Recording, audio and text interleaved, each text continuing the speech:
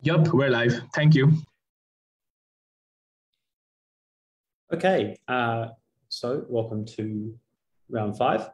So we'll do introductions. We'll start with the judging panel, then go through side affirmative, side negative, and obviously a chance to provide pronouns if you so wish.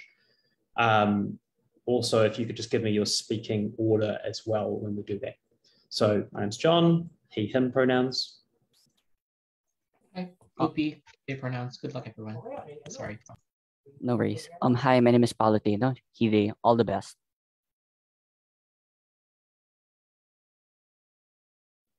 Side affirmative. Hi there, I'm Oliver. I'm going to be speaking first in reply. Our second speaker is Sophie, and our third speaker is Daniel. Great, and side negative. Hello, Nayara going first, she, her, they, them. Hi guys, Sajid going second in reply, no preferences. Sourodip going third, no preferences. Great. Without any further ado, if there's any questions, we can get started with the first affirmative. On any given day, 2 people can leave the house. Those people can both have had the same amount of alcohol, get into very similar cars, go a very similar distance from their house, both with the full knowledge that what they do very well might end somebody else's life. One of those people, by random chance, could hit someone and kill them. Another of those people could, by random chance, not hit someone and not kill someone. And it's incredibly arbitrary that one of them caused harm and one of them did not. We would tell you that both individuals are morally culpable for harm or the potentiality of harm occurring, and both individuals are deserving of punishment. By the same token, it works in the inverse. Some people do actions that will lead to good, and some people do the same actions that invariably lead to harm. And these things are outside of the individual's control. We would tell you that a God ought to judge people based on what is in their control and what they deserve. And we would tell you that the closest approximation of that in this debate is people's intention. I'm going to do 3 things in this speech. Firstly, briefly on setup. Secondly, on justice. And thirdly, on the impact upon the world itself. Firstly, on setup. 3 points of setup. The first thing that we would note is that the God in either world is likely to be judging people and issuing out judgments both in the mortal world and in the afterlife, which is to say that if your God judges you to be good, they might do things like, for instance, help you get a promotion in the real world, but they also might do things like allow you to go to heaven. We think the scope of the debate can encompass all of that. Secondly, just to clarify what both teams have to defend, we think the defense on our side of the house has to be that even in instances where people do very bad things, so long as they believe what they did was good, they would be able to go to heaven. And on their side of the house, it has to be the case that even if someone intended to do something massively wrong and accidentally did good, they would go to heaven. Those are the reasonable extremes that both sides of the house have to defend in this debate. But thirdly, we would point out that the extent of knowledge afforded to both sides of the debate is just that God judges in a certain way, not what God actually believes to be morally good or morally wrong, not what God looks like. Nothing else in this debate is presumed to be knowable. That's significant because later in the debate, we'll explain to you why. Because you don't know what is actually a good or a bad consequence according to God's judgment, it means it's very likely that you're constantly acting in ways accidentally outside of God's judgment. With that setup out of the way, we'll move on to the first argument about justice. And essentially what this argument will explain to you is that in our world, people get the fairer judgment, and that is by far the more important argument in this debate, for 2 reasons. Firstly, for the reason that typically when we understand legal interactions in the real world, we trend towards the side of justice rather than the side of outcome, which is to say that we could just, jail entire portions of the population and functionally remove crime, but we choose not to do that, even though it might have a net positive outcome for the reason that we believe that justice is the more important arbiter of how we ought to run these things. But secondly, for the reason that on the scale of outcome, if you believe that to be the most important thing, the fact that people are either being sent to heaven for eternity or hell for eternity means that the scale of harm and benefit available to both sides is enormous. And it's best allocated when we're talking about when people are actually sent to the right place or sent to the wrong place, which is why this initial argument, which will explain to you why intent is the better way to decide whether people go to heaven or hell, is by far the more important argument in this debate. Let's get into the nuts and bolts of things. And essentially what I'm going to be doing is explaining to you why on the comparative, it is ridiculous to assume that someone based on consequence ought to be sentenced to eternity in heaven and hell, whereas based on intent, it makes a lot more sense. What are the metrics on which we would adjudicate this? We think the 2 most reasonable metrics are controllability and deservability. What we would note about controllability, as I allude to in my introduction, is so many factors are outside of the individual's control that it is a logical absurdity to say that that person has to be culpable for those actions actions, both in the positive and in the negative, which is to say that an individual is constrained not only by the typical structures they can't constrain, like society, like family, like the place in which they were born, but also by the sheer randomness of the world around us. We do not understand the world around us. And even on a molecular atomic level, things happen randomly. A butterfly will flap its wings in Indonesia and a tree will fall down in America. And that is the world in which we live. And what you have to consider is that each individual has almost no access to the information necessary to determine the actual consequence of their outcomes, which is to say that tomorrow I could go out and I could donate $20 to the Red Cross. And the Red Cross could use that $20 to keep someone in a scenario where they were more at danger than not more, and then not in, than the comparative. And importantly, they themselves even could not know that. All of this is to say that the actual outcomes of actions are so far outside of what people can actually control that we ought to adjudicate it based on what they believe is the right thing to do and the thoroughness with which they take out that action.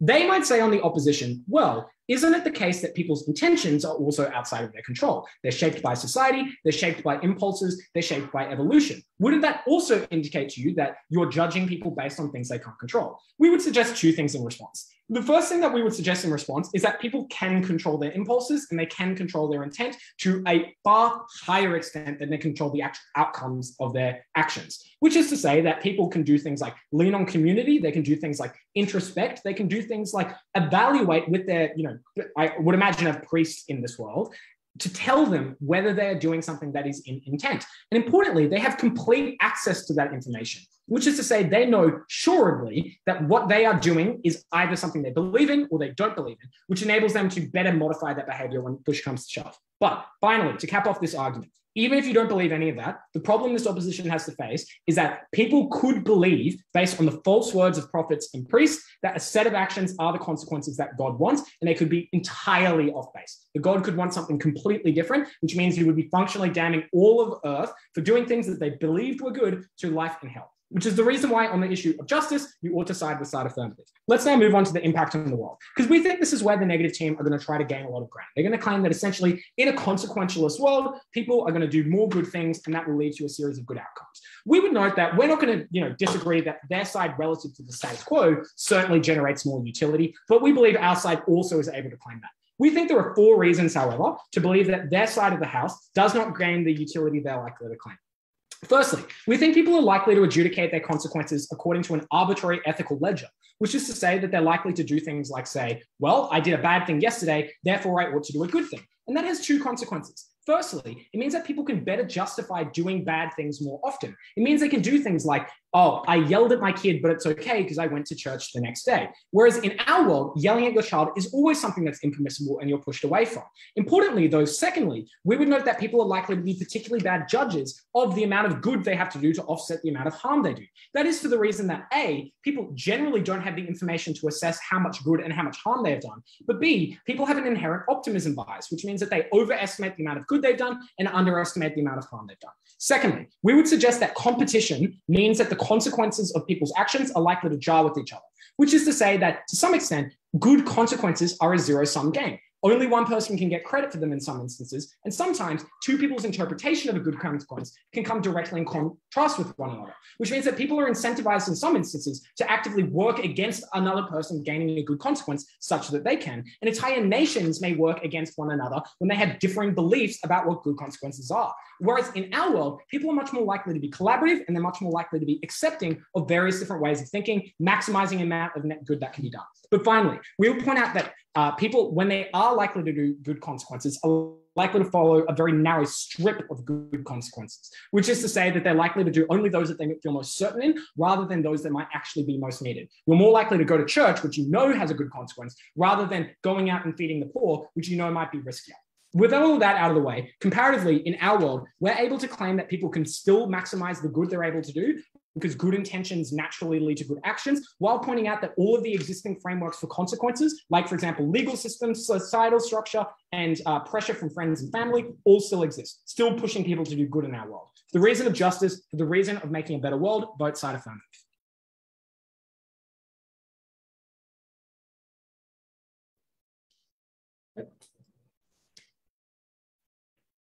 I'd like to thank the speaker and welcome the first negative speaker to open the case for side negative.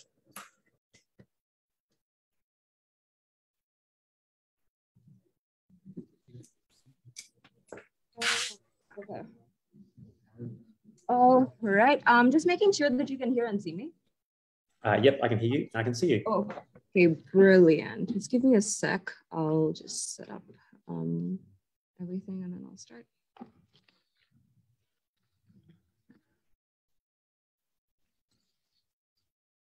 All right, starting in 3, 2, 1.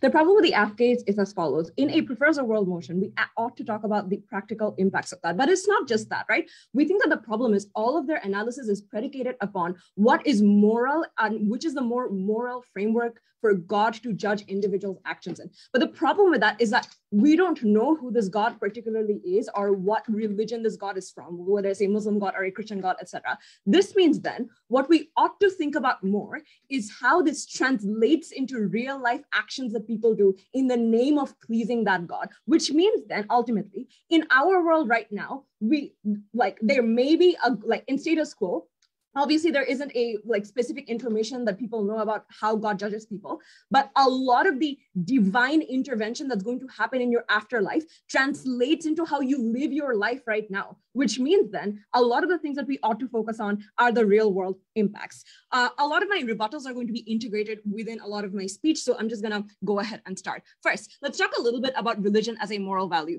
We think that the problem is religion is not exactly a net good or a net bad moral value. We think that it can be good and bad depending on the context that it preaches and depending on what you are being asked to do, which means then a lot of the problematic aspects of religion are actually related to intention, which is be loyal to your God, be loyal to your religion, etc.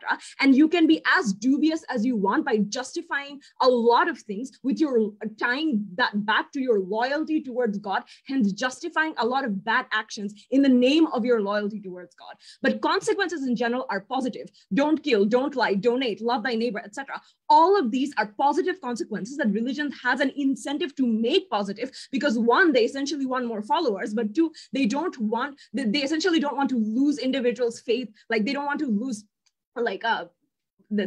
they don't want a lot of individuals to move out of that religion, etc. And they don't want communal harms to happen within that community because religion is a largely communal practice. As a result of this, intent can be very fluid, but consequence is very concrete and very visceral.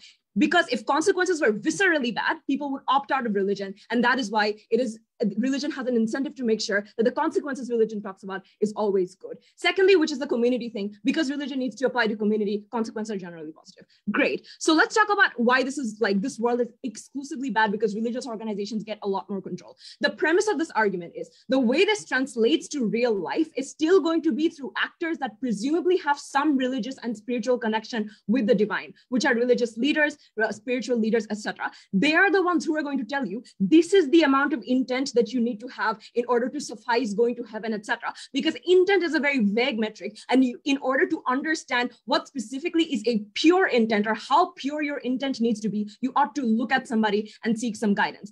We think irrational faith by nature is intention. Do you or do you not intend to please God? That is exactly what religious organizations are going to use to make individuals even more irrational. Why? Because when their judgment on how they are as a person is determined by intangible things and not concrete things like consequences, they're likely to be more influenced by religious leaders and other figures of authority that pass down what this judgment is based on. Which is to say then, they are not sure how to make their intentions the most pure or how it can be even more purer, which pushes people over the edge. What is the practical outcome of this? We think then it is easier to make individuals a lot more fundamentalist and extremist in the worst cases. We think that the reason this is true is because people by nature, because they're not understanding and they have no concrete way of evaluating specifically how much they are serving God, they become easier to manipulate. And that is what religious organizations in particular tap into. And hence people become more irrational. In the worst case, this means you can be an extremist. You can harm individuals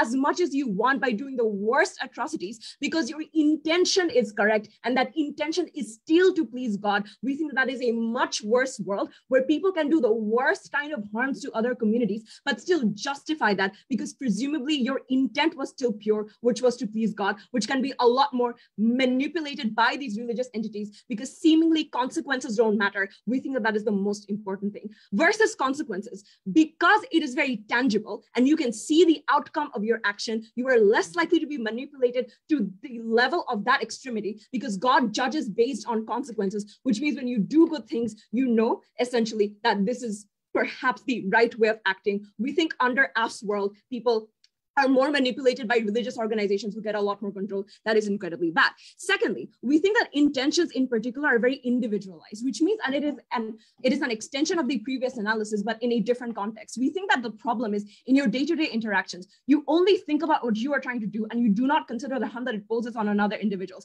Things like trying to pressurize your agnostic friend to convert, for instance. Things like asking your LGBTQ friend to not sort of like, to sort of reconsider, etc., because they are probably displeasing God. All of this is hurtful to the individual that you're interacting with, but you wouldn't care in those interactions because to you, your intention is pure. The problem with individuals is we don't have a lot of capacity perhaps to self-introspect or understand specifically. This is even worse, where you can justify everything based on intention. As long as you can justify to yourself that my intention was pure, I only intended on making sure that this person follows God's way, you are justified in acting however you want to because there's no tangible outcome, or you don't even consider the tangible outcome of this. This means then it not only translates to individual relationships, but also to communities. What exactly is your incentive to help us less privileged people if consequences behind making someone else's life better is not something that is going to be used as a moral metric to judge you in God's eyes? We are not sure why that incentive is still something that's going to apply. Lastly, let's talk a little bit about internal guilt. We think individuals, by and large, are less fulfilled under Af's world. This is because, and this is direct engagement to the idea of impact, because what Af tells us is essentially that you are going to do more bad things in number because you can offset them by doing good things. We don't think the calculation works that way because even though you know that God is going to judge your consequence, you're not entirely sure which consequence of yours has how much moral value attached to it. As a result of that, you cannot be sure as to which specific consequence has the most amount of impact in your going to heaven. This is why, and presumably afterlife is a very important driving factor for individuals. We think you're going to be incentivized towards doing as many good things as possible because ultimately what is going to count is the consequences of your actions. That is why things like giving more donations, etc., is something that we can exclusively get because you're going to try to make as many people as happy as possible because you're trying to have more tangible consequences of your actions, which means then under our world, presumably there are more good things. But under Af's world, this is worse. But also the problem is religious individuals by and large are less fulfilled because nothing makes them happy because they're not unsure as to how much good deeds they have done in God's eyes. The last thing that I want to say before capping my speech, consequences by large better because consequences in general can evolve over time, but the intent stays static, which is your intent ought to be to please God. But the way to judge consequences, etc., change over time, which means according to the evolution of organized religion and the way in which social practices become a lot more liberalized, etc., consequences is something that evolves over time with that, and the way God judges that also ought to evolve over time versus the intent remaining static, which is just to please God. At the end of my speech, I've shown to you that because religious organizations get more control, because intention is more individualized, you cause worse harm. Incredibly proud to negate. Thank you.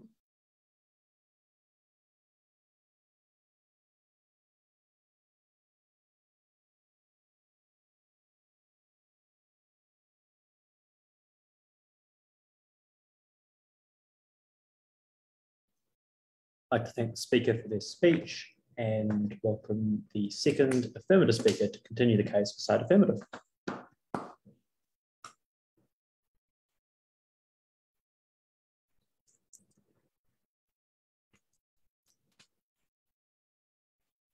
Hey, sorry, just checking that I'm audible. Yep, I can hear you. Awesome.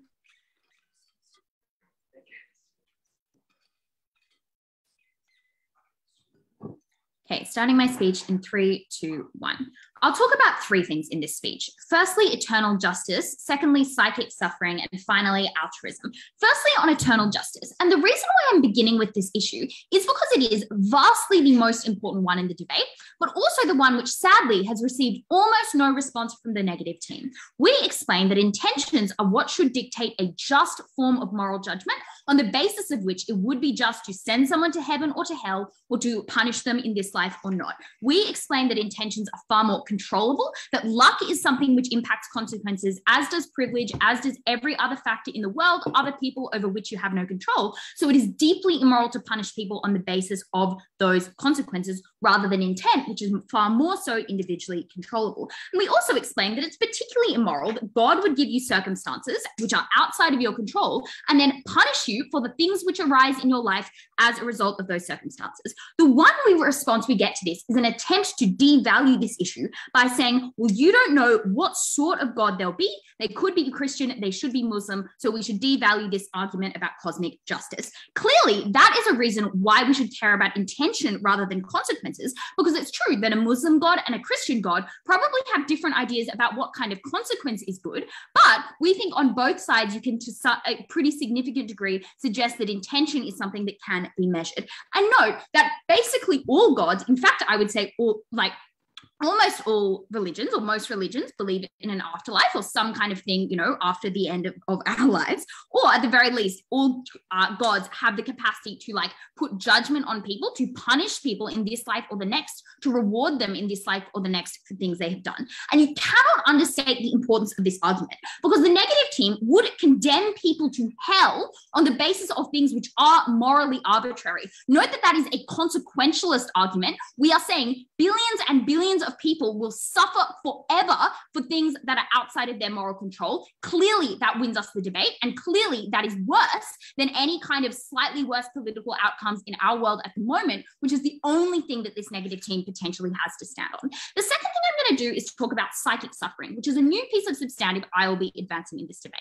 I think that this negative team consigns people to an extraordinarily high degree of uncertainty and pain. And that is because it is very hard to be sure of the net goodness of your deeds, for reasons that are, I think, actually conceded by the first negative speaker, and for reasons that Ollie gives you. You don't know how other people will respond to what you do, such that you don't understand how consequences will stack up. You don't know what the flow of history will be after you die. And note that we have conflicting accounts of good deeds between different people, cultures, and sects in a way that makes you very unsure of what's going to happen. On our side, we explain that you can be way more sure of your intentions. And I'm going to explain here that this kind of contentment or certainty on our side doesn't cancel out your desire to do better, because you only get this contentment when you are sure that your intentions are pure, right? So that is exactly the kind of thing which leads you to be more altruistic in the future.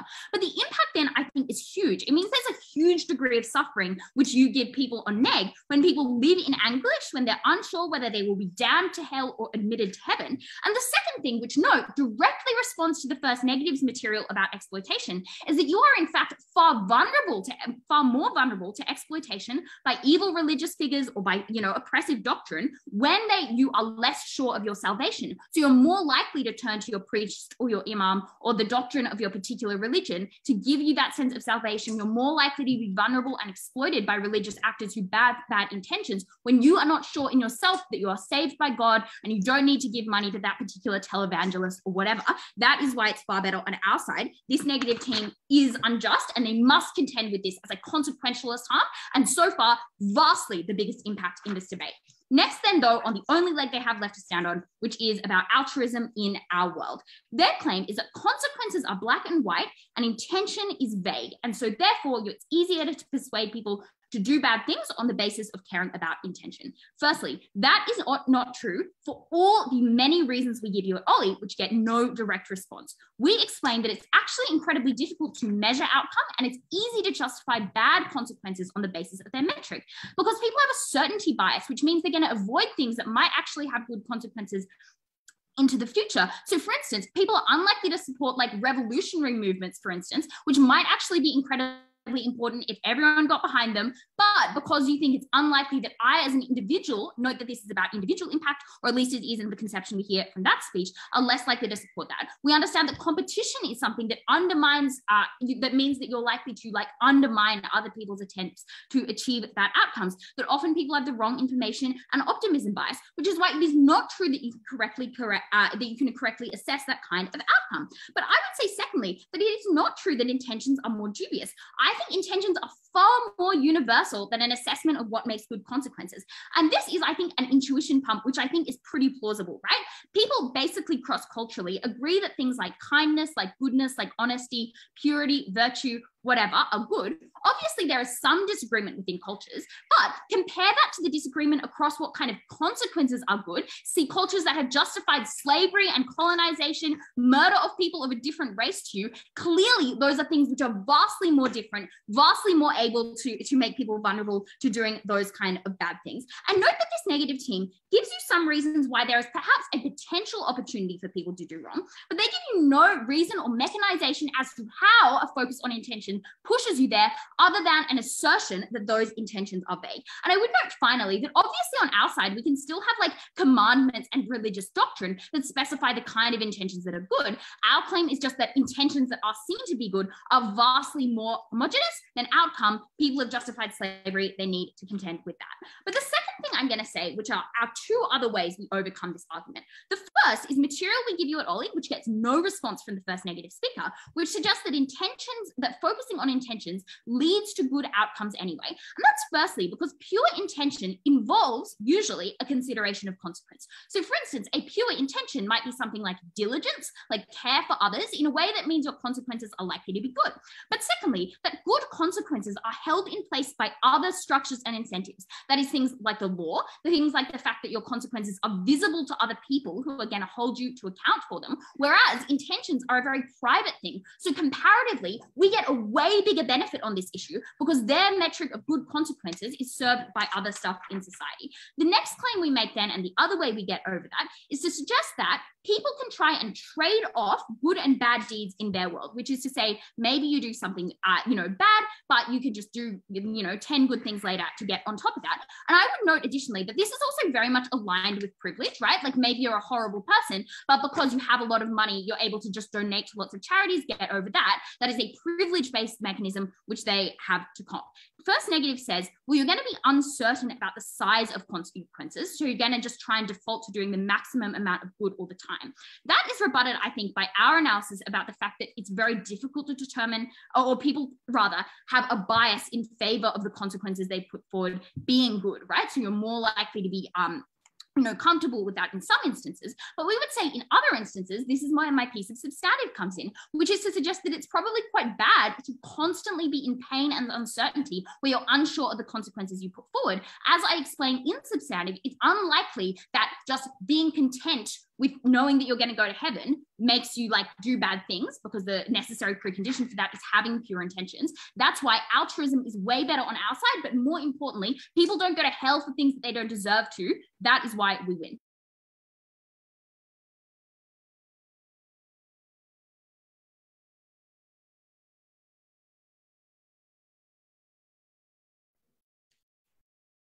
Thank the speaker for their speech and welcome the second negative speaker to continue the case for side negative. You hear me? Yep, I can hear you.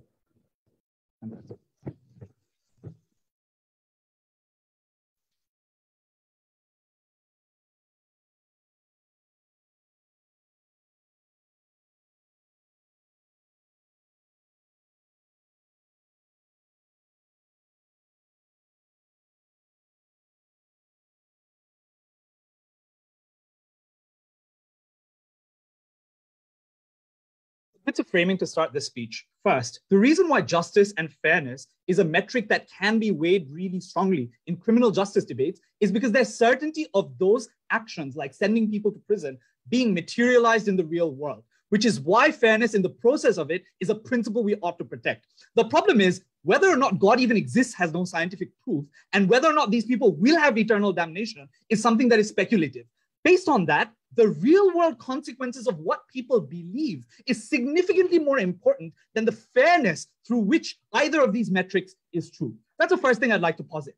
The second thing I'd like to posit is there's unchallenged characterization that exists on First Neg about the way in which religious organizations have framed intentions and have framed consequences. The way they frame intention is to establish loyalty and take away the idea of good things by making sure you're loyal to your leader, loyal to your religion, and keeping it intentionally vague so that they can weaponize that for control. The reason why they can't do this with consequences is because, number one, the idea of consequences are far more visceral. So if they start selling the fact that they want visceral negative consequences, people opt out of religion by virtue of the humanity within us. Number two, they want to establish communities and incrementally reach out to people. So they want to create social harmony, which is why they want good things like love thy neighbor rather than good intentions in the process of loving thy neighbor.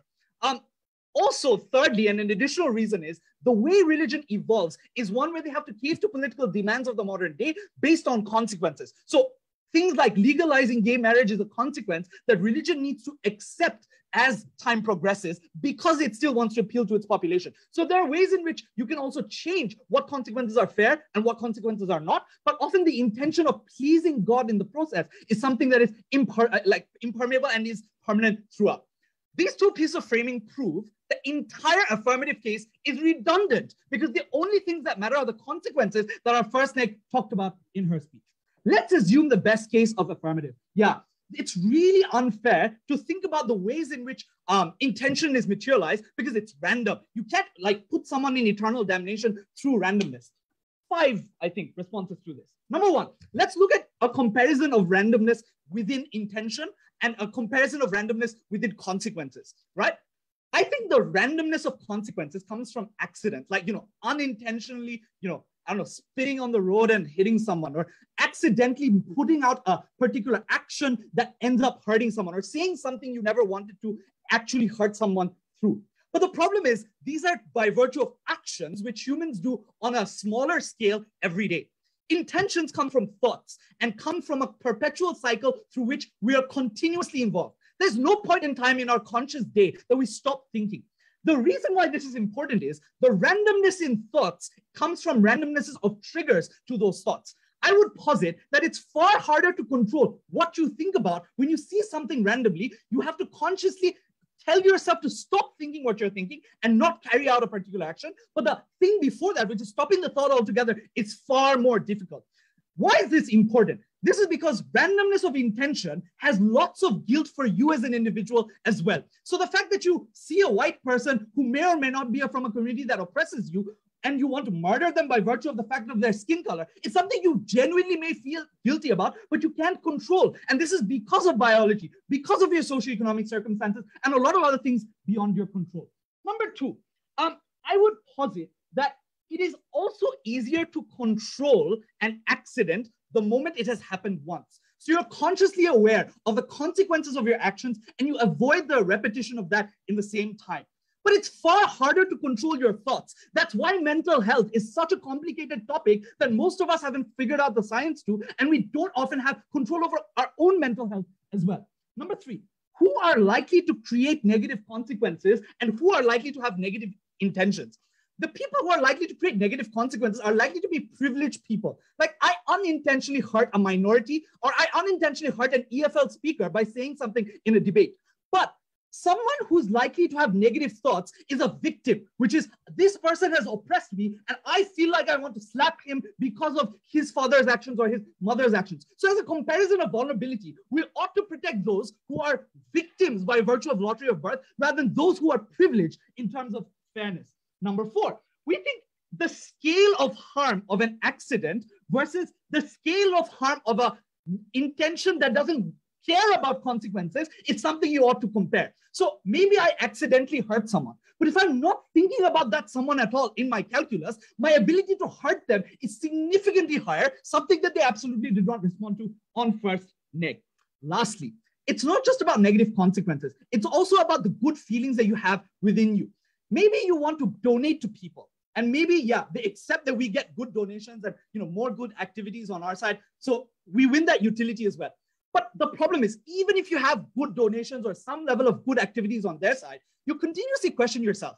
Am I doing this for selfish reasons to go to heaven? Or do I genuinely care about this individual and want to reach out and help them? All of those reasons make it far more difficult for them to even internalize good actions, and they use up a lot of sun time in thinking about it or end up not doing it. The only other thing they say is, but even if these good consequences are created, there'll be a narrow strip of good consequences. The first reason why this is untrue is, no, there's an active incentive of leaders to maximize good consequences so they have more followers. So they'll likely frame it as not a zero-sum game, so more people can play a part in it. So all of your donations made this mosque rather than one person is an active incentive of leader to do because they want more followers. Number two, there's no reason for you to break down power dynamics as a privileged individual unless this incentive to think about the consequences of your action actually materializes.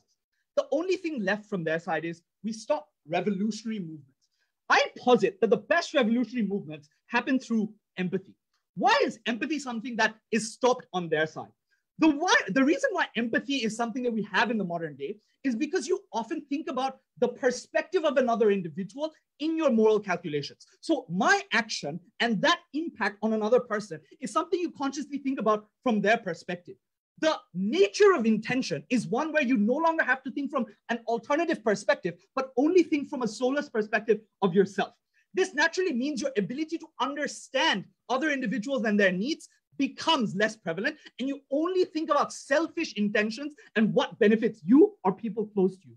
Number two, there's also an incentive for leaders to define this and shape this. And the reason is because it's easy to be charismatic and sway what the intention of yours should be, rather than be charismatic and hide visceral consequences of what your actions create. All of this means that the moment you think only from yourself, you're less likely to be empathetic to the other side and more likely to be selfish. The first impact this does is directly engage to affirmative side of revolutionary movements and change. The reason you will change for good is because you care about others and how that change benefits them. You might still have revolution in your side, but this revolution is likely to be one which only comes from individual thoughts and selfish intentions. This is something that religious leaders weaponize very powerfully for extremism. Step-by-step process. Number one, when you're a victim of a particular action and you only think about yourself, you often forget the existing world and you often only care about the next world. That's why jihad is justified, because you care about the consequences less. Number two, you also are promised salvation through this action. It's not 8:15 yet, it's 8:05. So this is why this salvation is also something that you can get. Very glad to negate. Hope all of that was in time.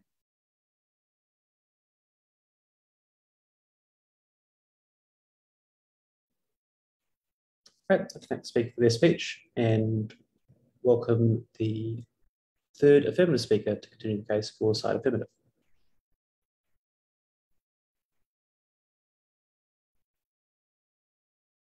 Okay, can I get a quick audio check? Yep, I can hear you. Thank you. Oh my goodness.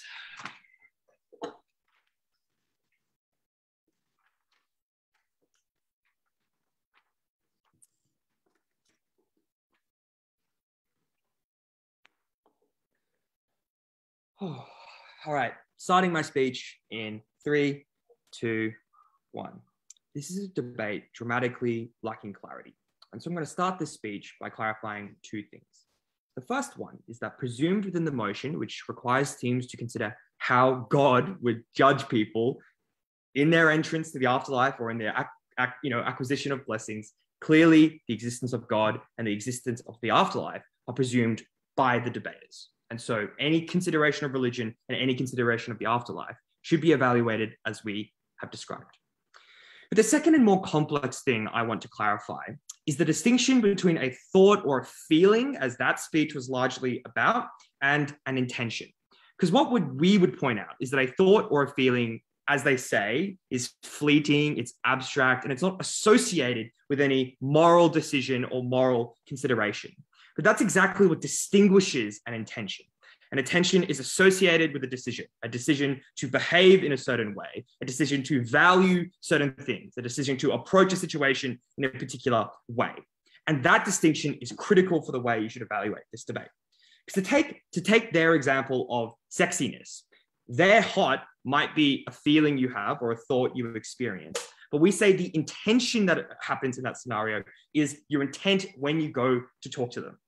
This debate is not about fleeting thoughts and fleeting feelings, but your overall life philosophy and the way you decide to live your life. But even if you think those fleeting thoughts and fleeting emotions are within the scope of an intention, clearly the overall way you live your life is the much grander or larger intention, which would outweigh the consideration by that second negative speaker. I think that provides the foundation for why we will win this debate. And I'm going to explain it in 3 issues. Firstly, I'm going to ask who deserves to go to heaven. Secondly, I'm going to think about who does more better, who does good in the world. And finally, we'll think about cosmic certainty. Let's start with who deserves to go to heaven. The big question here is, what should the criteria be for entrance into heaven? And we give you something very simple from first. We say people who have tried their hardest to do the right thing and who believe that they are doing pure things and with pure intentions deserve to go to heaven. And we explain that to you over 2 metrics. The first thing we'd said is that effort and what you can control is a much fairer metric than things that are outside of your control. And the second thing we explained is that this does not require a particular system of thinking or beliefs like the evaluation of consequences does, which is why this does not prohibit people who've been manipulated or indoctrinated and are by any account a victim from going to heaven. What do we get from this side? We get a few things. Their first set of criteria comes at first. And it's just about doing good in the world. Obviously, no engagement with the degree of control you have of the amount of good you do in the world, no engagement with the fact that some people simply cannot do much good in the world. A couple of better attempts come at second. The first claim we get from second speaker is an attempt to outweigh our argument by pushing against the notion that the afterlife is the eternal harm or benefit in this debate by saying that, well, in the real world, we don't know if God exists and we don't know if the afterlife exists.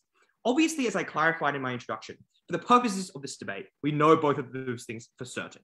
And that has massive ramifications for this debate, because it means the clarity and the fairness of the criteria for entrance into heaven is by far the biggest impact in this debate, because it determines the fate of everyone forever, not some people living on earth at one given time. The better attempt to outweigh this argument is to say that thoughts are not always within your control. The first thing we did, though, is preempt this right from first to no response. The way that you can control, particularly your bigger thoughts or intentions, through things like introspection or leaning on your community or leaning on religious leaders. But secondly, this is also the thing that can be accounted for within the broader spectrum of your pure intentions, which is to say the thoughts which are not in your control, if you're actively trying to fight against them at least some of the time, and your overall philosophy is one which is pure, that is clearly still a fairer metric, even though there's a few things which are outside of your control, than one where the consequences are the only thing you can rely upon. And those things are far more fluid and far harder to deal with. Thirdly, we'd posit that if we're simply talking about thoughts which everyone experiences, like, oh, that person's attractive, but I'm in a relationship, that's exactly the type of thing that could be accounted for under our side of the house and not a meaningful determinant of who goes to heaven or who goes to hell. But the final thing we explained, as I alluded to in my introduction, is that addressing an intent is not the same as addressing a thought or a feeling. At the end of this first issue, I want to reflect on what this debate requires you to do, because it requires a substantial exercise in imagination if you're not anyways religious. And we're the only team which is engaged in that exercise in imagination. Explaining to you why heaven or hell and where people go is the biggest impact in the debate, and then explaining why intentions, by and large, are the fairest way to determine, or the fairest way to make that decision. But now let's move on to the ways that the negative team has tried to run away from that argumentation. The first way they've done it is by trying to explain that they do more good in the world. Let's deal with all of this. At first, they just say good consequences are easily measurable. But we at second completely defeat that when we say that clearly religion does not always provide an account of what good consequences are in line with what we think good consequences actually are, because religion has been used to justify violence and slavery. The better account of this comes at second, where they say, well, bad consequences have visceral negative emotions associated with them. And so people will acknowledge eventually that those are bad consequences. But we would note that that exact mechanism also applies to our side of the house. Because when your bad intentions, so to speak, lead you to do bad things, then those negative consequences would be equally visceral. And there's no reason why we would think that that's untrue. And so to the degree their people are willing to question the actual concrete foundations of what is good, which their interpretation of religion has led them to believe, we would say that that visceral negative emotion would be sufficient to lead people to question their intentions and their interpretation of what is best in the world. Second negative gives us a few more things. The next thing they say is in response to our competition, war, and revolution material, or just the competition and war stuff, is this idea that you want to leave good for others to do or facilitate others doing good so that they can join you in heaven and you can be an effective religious leader. 3 responses. Firstly, obviously this only applies to religious leaders and individuals who do not have a necessary incentive to help other people get to heaven, or by virtue of being humans, falsely do not account for the fact that they might be able to do good by helping other people get into heaven, are unlikely to be subject to this, so all of our mechanisms stand. Secondly, we'd even ask for religious leaders whether they'd be willing to gamble their spot in heaven by allowing other people to do good, which they could otherwise be doing. Sure, you might say, well, they're elitists, they might do this, but in the context of eternity in pleasure or eternity in pain, we're not so sure. More characterization required. But finally, we would also note that even if you don't believe either of those things, and we're only talking about religious leaders, the ability to show off the amount of good you do and role model it is just as plausible of a characterization as to why people would behave selfishly and not collaborate in the way they do good in the world. So all of the explanation we give you, particularly at Sophie, about why people would contest with each other and make altruism and charity inefficient, stand.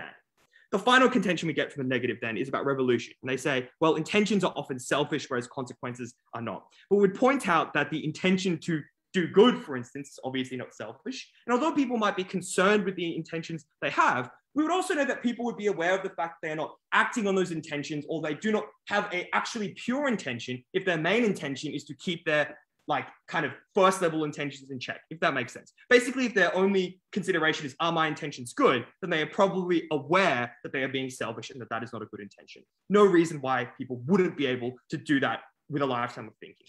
Finally, cosmic certainty and psychic calm. No response to this from the other team. And I think it's incredibly important because the impact of this argument is the greatest form of emotional happiness that is available to individuals. There's a feeling that you are at least doing the right thing.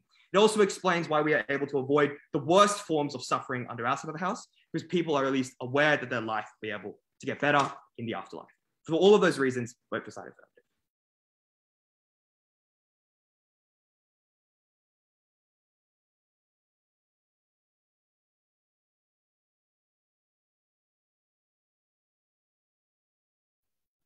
Hi, I see that someone said that they didn't want to stream. Is this the upcoming speech? Yes, yeah. All right, so let me just stop live streaming then.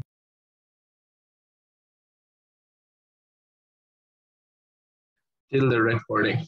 Yeah, the recording is in progress, so Sajid can start. Great. Whenever you're ready. Just a sec.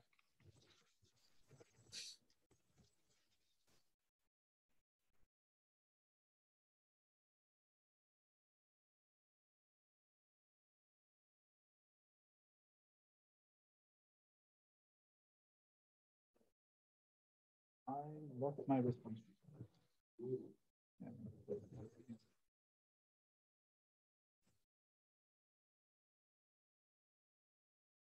Oh.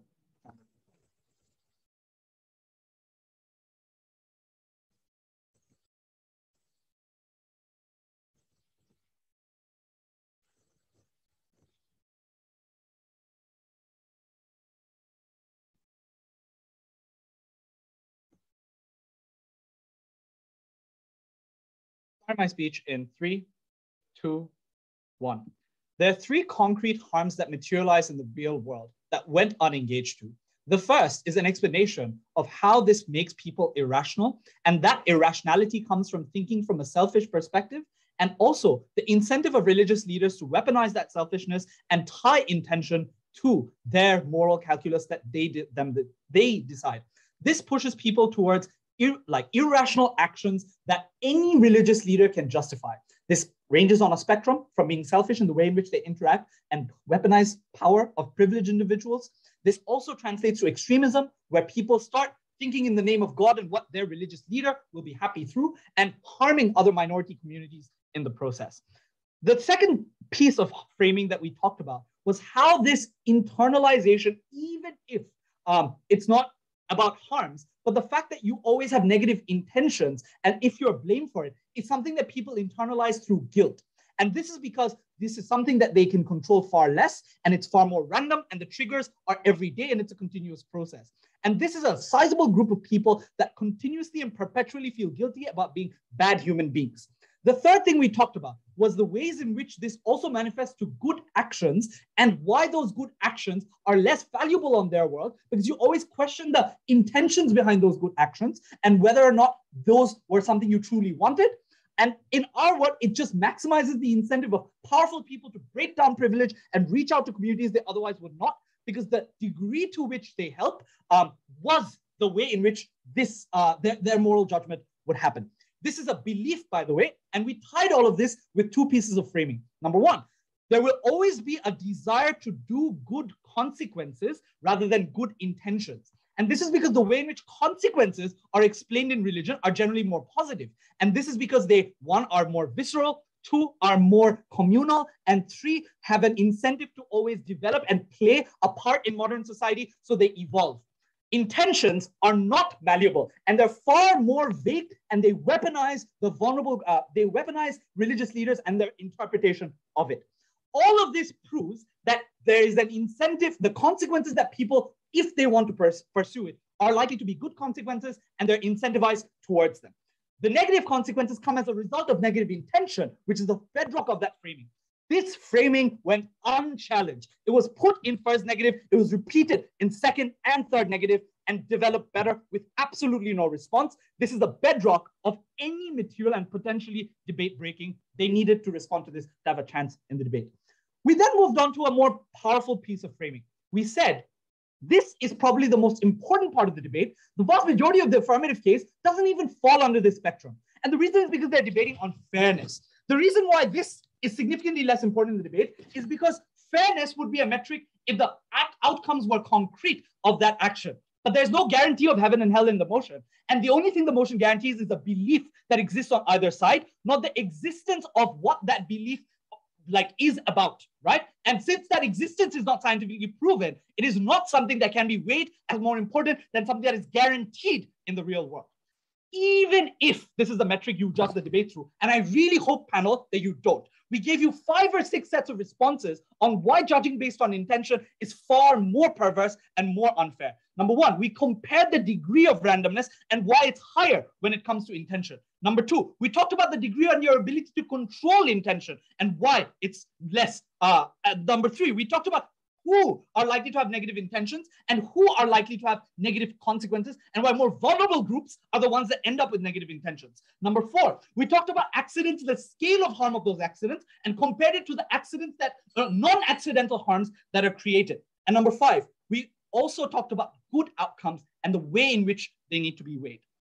There is no metric through which affirmative case stands. Even if it does, the responses we've given clearly break all of it down.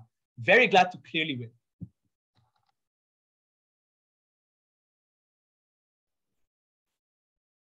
Thank the speaker and welcome the affirmative reply speaker to conclude this debate.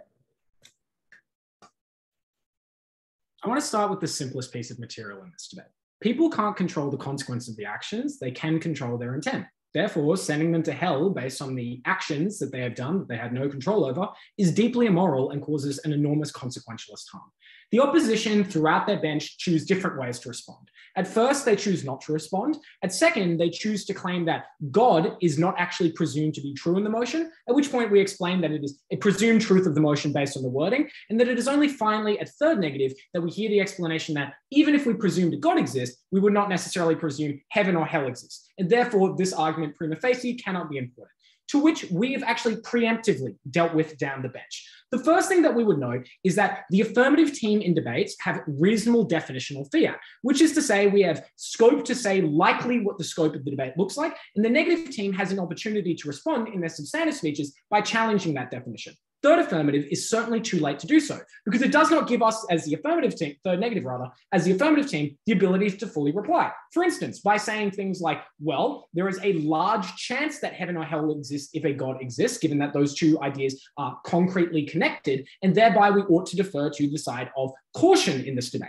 Secondly, we would note that the idea of judgment in the motion would suggest to you that heaven and hell exist, which is to say, if God is not judging based on where to send you in the afterlife, God is only then judging based on completely arbitrary and meaningless things. And the point of God's judgment does not actually have any impact in this debate, thus providing more evidence for why the motion presumes a heaven or hell. But thirdly, we would point out that even if you don't buy that, this argument still applies to all the other forms of judgment that can exist in the debate. Like, for example, God striking down a country. Like, for example, God lifting someone out of poverty. All the other kinds of consequentialist impacts that an all-powerful God might be able to impose still occur, which means that this argument still has the consequentialist value we suggested it did from first. All their other responses either rely on misunderstandings of the wording or they rely on tricks of wording. Which is to say, they initially insist that, well, for instance, drunk drivers did not intend to kill someone, therefore they could not be punished. But they did intend to get in a vehicle while drunk, while aware of the consequences of that action, which would suggest to you that it is an intent that can be judged,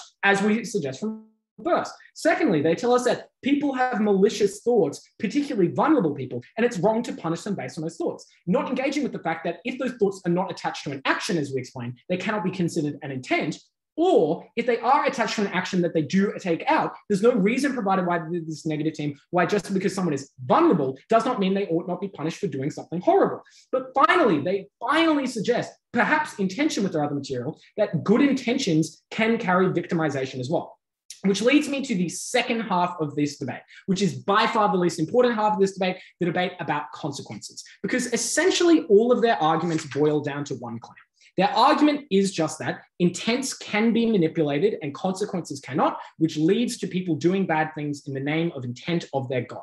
And the only metric they give you by which that is possible is measurability. You can see the outcomes of consequences, you cannot see the outcomes of intents. Of course, we point out that the outcome of intents are in fact consequences and thereby they're equally measurable. And we additionally point out that intents can be laid down in scripture in the same way that consequences can. So this debate is symmetric on those regards. We're not denying that people can be manipulated, merely that consequences can also be manipulated. And in fact, their logic about jihad in the example provided is in fact self-revealing of that, which is to say that the example provided is one in which people are murdering as a good consequence. They believe that murder to be good, which is why their argument falls apart at the seams. And you need to weigh all of their positive material about incentivizing people to do good against the volumes of responses we provide down the bench by pointing out that the ethical ledger exists, meaning that people often can justify negative actions in their world, by pointing out that competitive consequentialism leads to people getting over the top of each other and actively fighting over those outcomes, and by pointing out that the kinds of good things people will do will be influenced in such a way that they can be manipulated, like the negative says, into ways of certainty bias or, for instance, in ways that support a false prophet. This debate is not as complicated as the negative team made it sound. We don't want to send kids who never had the opportunity to do something good to heaven, to hell, and that is why we are proud to affirm.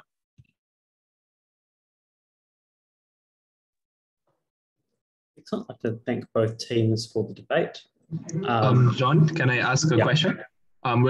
Because this room is recording right now, we can record OAs as well, and we've recorded a few. Do you want us to record your OA? Will you consent to that, or should I stop it? Sure, I'm fine with that. All right, so I'll pause the recording now.